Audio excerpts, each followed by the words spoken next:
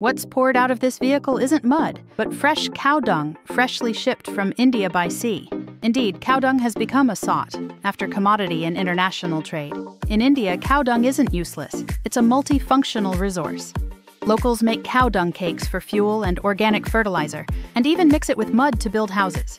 Due to high domestic demand, the Indian government has listed cow dung as a strategic material and exports it globally. Recently, Kuwait imported 200 tons of Indian cow dung by air. Why is a desert country like Kuwait interested in it? The answer lies in agriculture. Kuwait has an arid climate, and planting trees is even harder than raising camels. The date palm is an important cash crop, but its yield has long been limited by infertile land. It was only when scientists discovered that Indian cow dung can retain soil moisture and improve soil quality, helping date palms grow strong and bear more fruit. Presumably, those cows never thought their feces could be so significant.